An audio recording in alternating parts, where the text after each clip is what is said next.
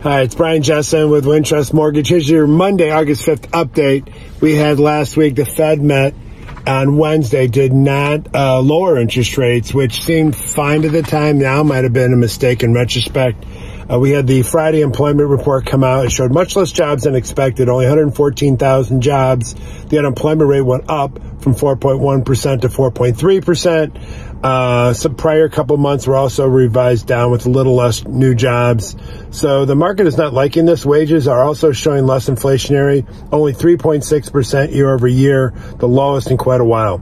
So the stock market did not do well on Friday. It's doing really badly this morning on Monday.